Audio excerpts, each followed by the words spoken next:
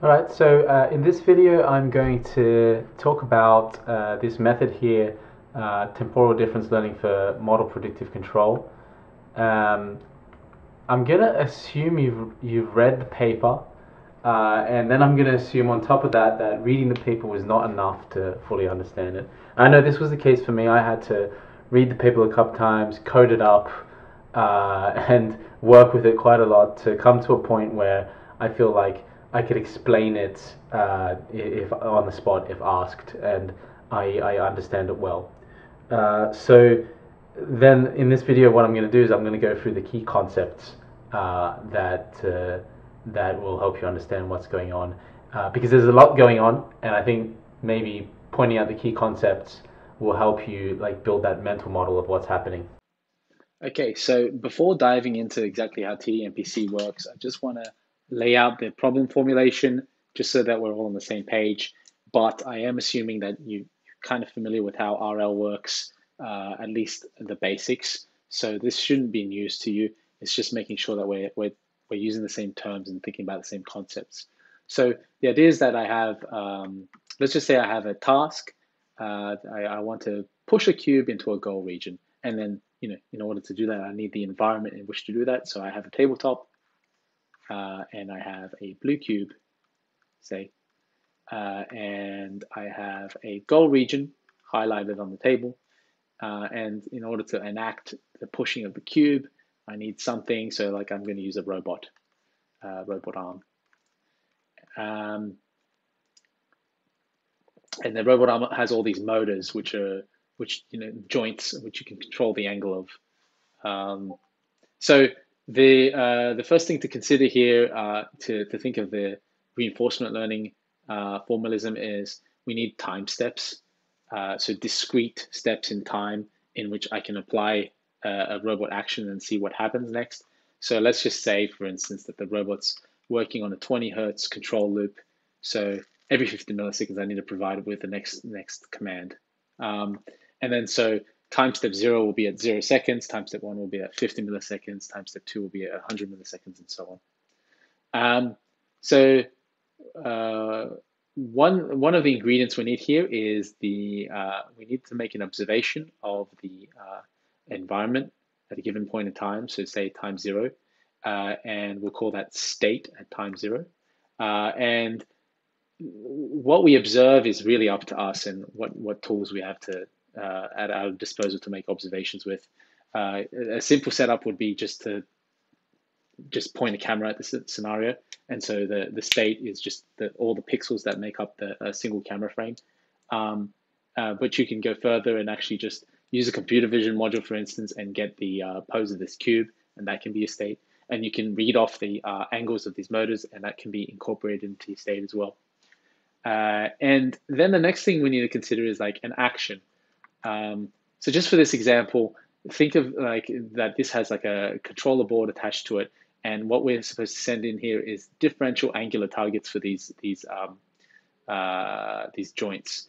So say a joint at 45 degrees, there we are, or 90 degrees. We might say plus 5 degrees, and it will do that, or minus 5 degrees, and it will do that. And obviously, it doesn't make sense to just say plus 90 degrees because then the robot will just it won't be able to move that fast in 50 milliseconds. So we need to provide like a sequence of actions that will move this arm gradually to the cube.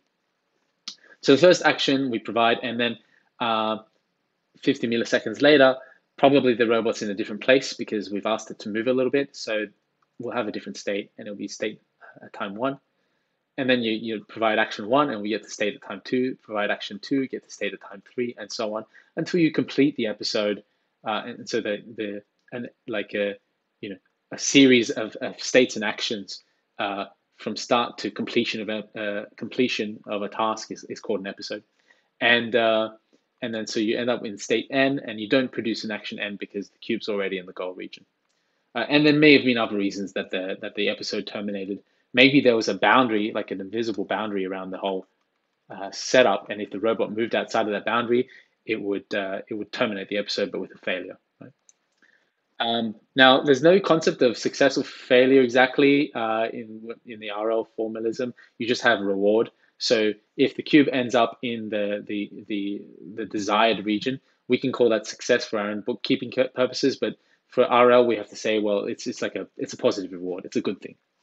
And so what we end up getting, so at each time step, we have to be able to figure out what the reward is, and we will have some sort of like way of calculating that. And so we might use our computer vision module and look at where the cube is, and if it's in the goal region, we'll give a positive reward. So that's here, right?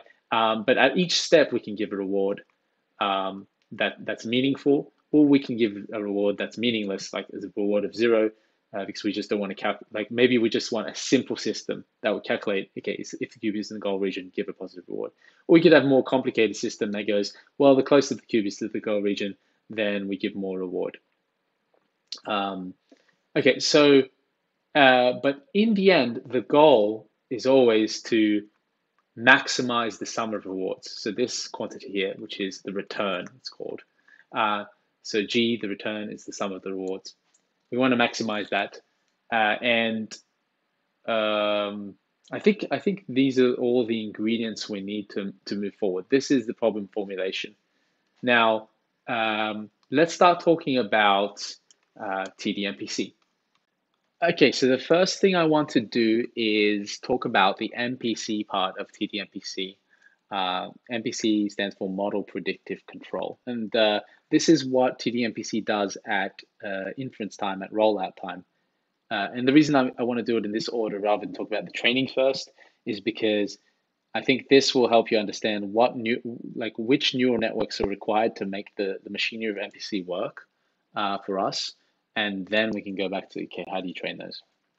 So generally with MPC, what you want to do is, given like your environment is like in some sort of state, you want to make a quick deliberation of what sequence of actions for some sort of fixed horizon. So say we pick horizon equals 5, right?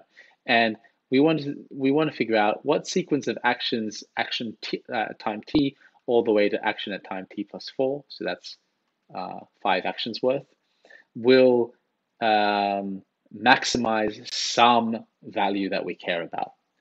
And a sensible value to pick, for instance, could be the rewards. So state at time t and action at time t gives you a reward at time t plus 1, and also a state at time t plus 1. And then state at time t plus 1 and action at time t plus 1 gives you a reward at time t plus 2, and so on and so on. So you can sum all these rewards up over this horizon. And say you have a way of being able to give an estimate for what the return of the rest of the episode will be after doing action t plus 4 in state t plus 4, even better, because now you don't only have an estimate of how good the trajectory on its own is, but you also have an estimate of how good the trajectory is in the global sense of your whole episode. And we'll come back to that in a moment. So so with MPC, importantly, is that you have some objective that you're trying to maximize by varying these actions, and then you actually only perform the first action.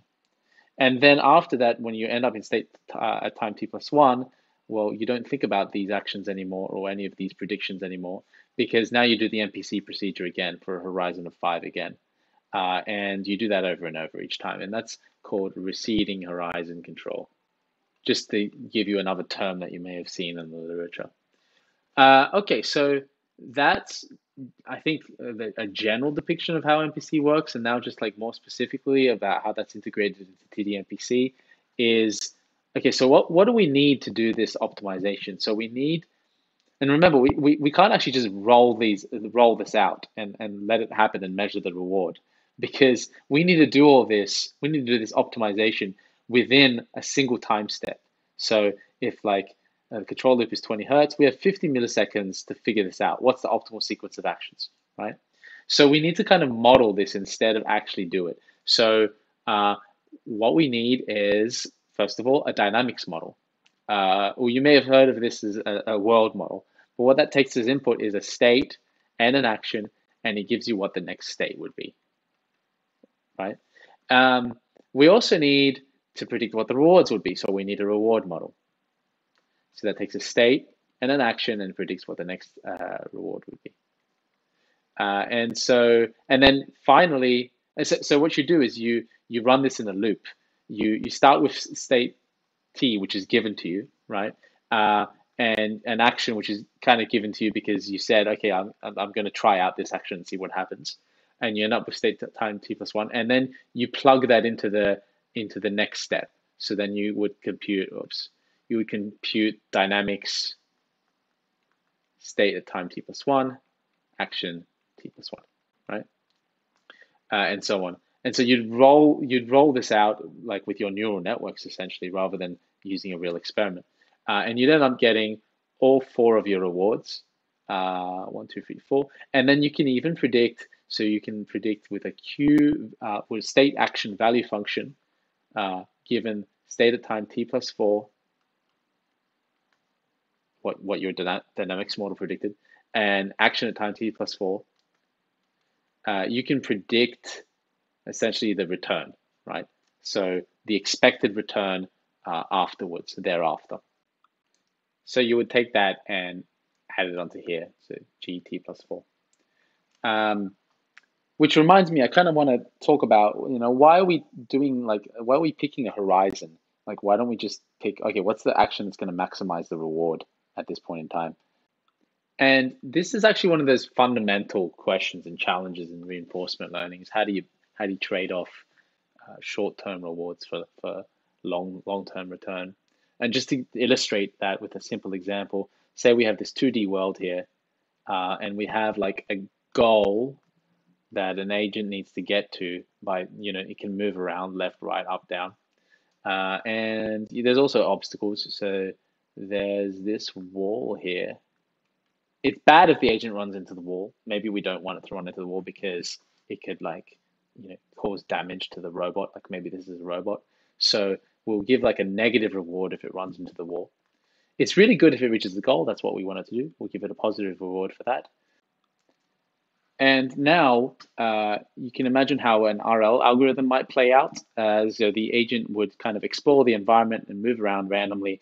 And eventually it would hit the wall a couple of times because it's quite close to the wall already, figure out that that's a bad thing to do, and keep away from the walls. And eventually it might stumble upon the goal. And then it would figure out, yeah, that's a good place to be. And it would work its way backwards from that and kind of backfill like, okay, well, here's a pretty good place to be because I'm close to this really positive reward. And here's a pretty good place to be because I'm close to this place, which is close to the positive reward and so on. Okay, but the problem with all this is that you're kind of relying on the agent just stumbling upon this goal in the first place. In two-dimensional space, this could take a while. In three-dimensional, high-dimensional space, it'll take a really long time.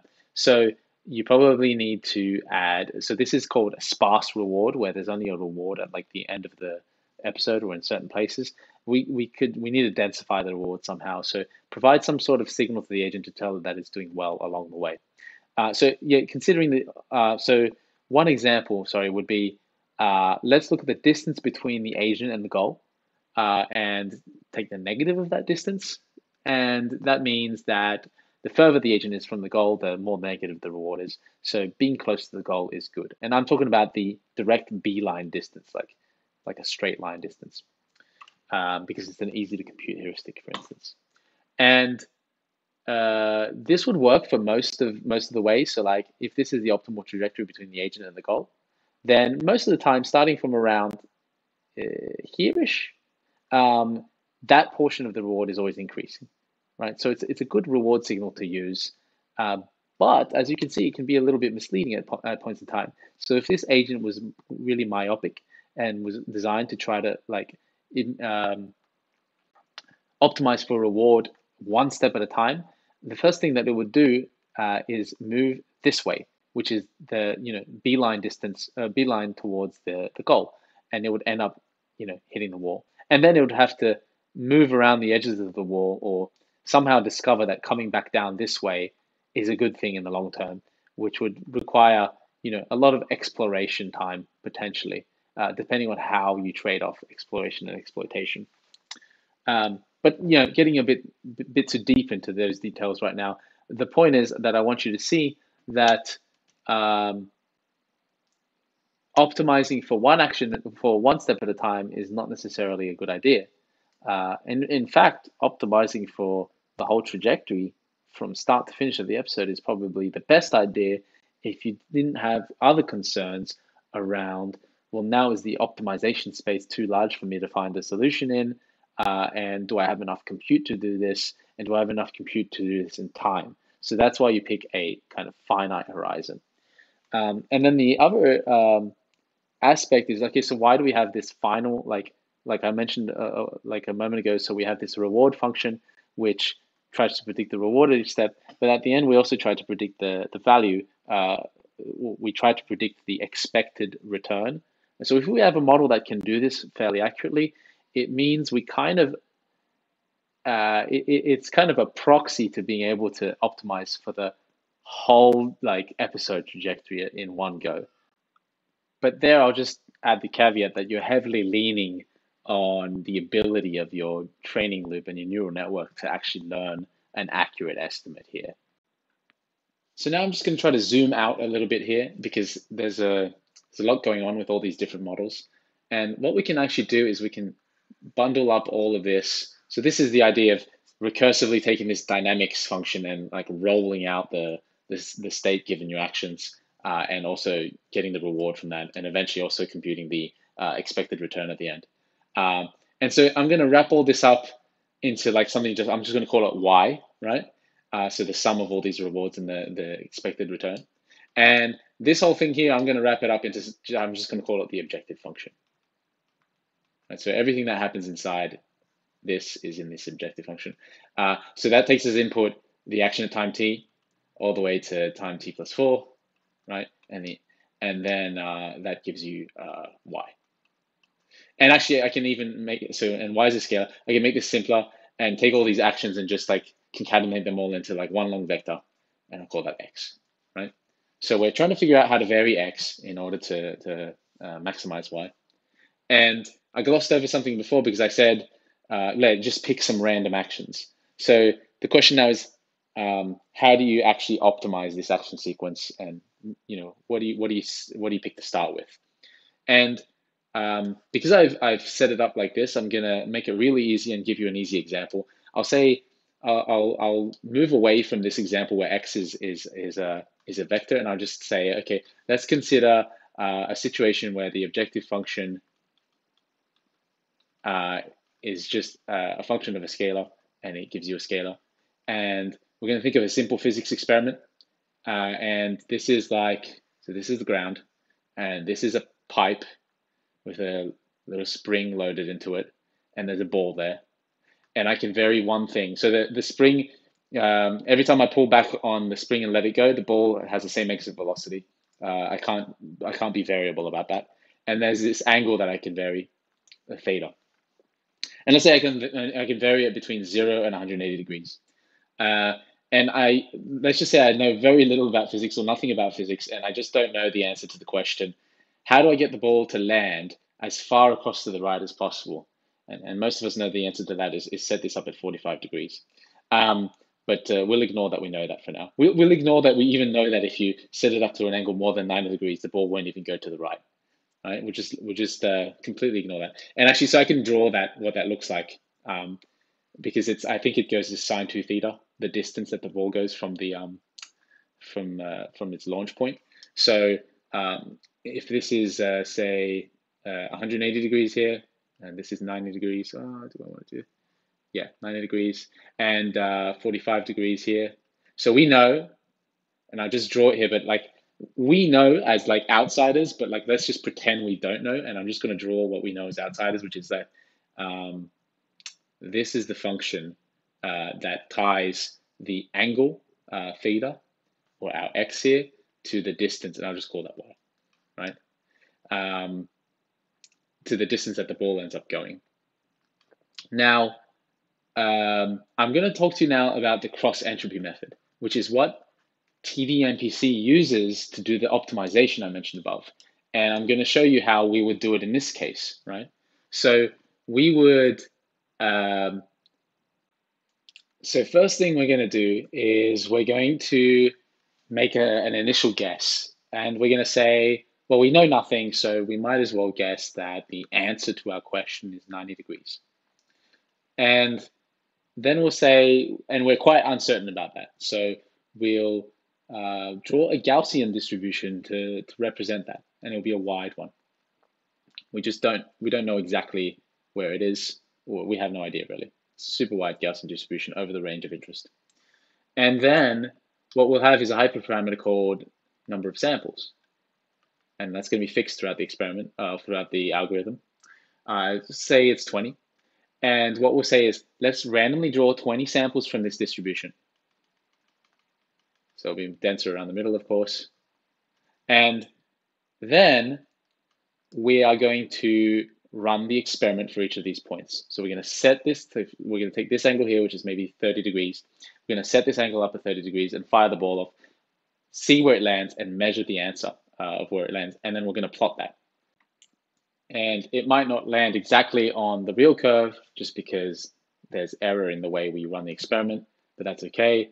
Most of the experiments will land roughly near the curve, which, remember, we don't actually know about as the people running the experiment. And then what we're going to do with these is we're going to pick another, so we have another hyperparameter, number of elites. It needs to be less than the number of samples, and let's just say it's 5. And we say, let's pick the 5 best in terms of our score Y points from our experiments, and forget about all the others. And we're going to use these to recompute or compute the parameters of a new Gaussian distribution. So we'll take the average of all these, and in fact, the minor detail is it's a weighted average weighted by the Y, right, of all of these. And that will be our new kind of guess for where the correct answer is, and maybe say this is 50 degrees. And then we'll take the standard deviation also in a weighted manner. And that should give you a narrower Gaussian distribution as well. Now that was one iteration of the outermost loop of this algorithm. And we have another parameter called the number of iterations, which we might set to some number like, say, 5. And so the next iteration would look like this. You draw 20 samples again from this Gaussian distribution now. And you'd run 20 experiments again. And you'd pick your 5 elites. And the new mean that you get from that would probably be closer to the correct answer of 45 degrees. So maybe, I don't know, it'll be 46, right? And so you can see how that's the case. Just to doubly be sure that that's clear, it's because you're drawing more samples here near to the real answer, right? And you're drawing less samples out here. So it's so the elites that you end up picking are going to be more tightly clustered near the correct answer. So yeah, you run that for 5 iterations, and probably in the end, what you get is 45 degrees with a tight standard deviation. You don't need to worry too much about the standard deviation now, because all you need to care about is the mean. That's your answer that you care about. Okay, so this I've made like an abstraction and made a simple problem, but now you can probably tie this back to our actual problem with TD-MPC. So I tried to make x into a scalar. Let's go back to x being multidimensional and x actually being represented as the vectors that make up our action sequence. Vectors because maybe our robot has multiple motors, right? And so say that our robot has 6 motors, then each of these vectors has 6 elements, and there are 5 vectors for the whole sequence, so that's 30 elements in total for the x vector. And so we have a 30-dimensional Gaussian that we sample from. And we can set things up with our modeling such that these actions are normalized to be in the range -1 to 1, and then from there it kind of makes sense to pick like a standard normal distribution as your initial starting distribution. And so you sample your first set of actions from this multi-dimensional Gaussian distribution, and then as I explained before, you end up running this loop where you're computing the whole rollout of states and rewards using your neural network models that you've trained from before. Now, note how this is actually different from my simple physics example here, where I actually ran the experiment, the real experiment. Here, we did not actually roll out the actions on the robot and check what the reward was. We neurally simulated it with our dynamics model and our reward model and our Q-value function. So, and this is because we have to be able to do this. So 20 hertz control loop, we have to do this in less than 50 milliseconds, right? And then get the first action and then run that first action and then observe the new state and do everything again.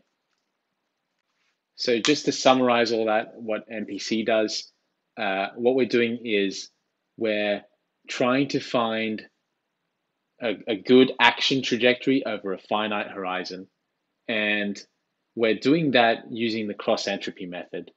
And the cross entropy method requires you to propose an action trajectory and then have a way of being able to predict based on that what some objective value would be, right? And what we do to do that is we sample an action trajectory from multiple action trajectories from a Gaussian distribution, and we neurally roll out that action trajectory while also predicting the reward and the final expected return. And summing up the reward and final expected return, you get your objective value that you want to optimize for. And then so you plug and chug that through the machinery of the cross entropy method and then end up getting your estimate for the optimal action sequence. So I think that will do for this video, and I'm just going to split it up into parts. But the question you hopefully have in your mind right now is, okay, well, we relied on some neural networks to estimate some things. How do we actually train those neural networks up? And that's what I'll be focusing on in the next part of this series.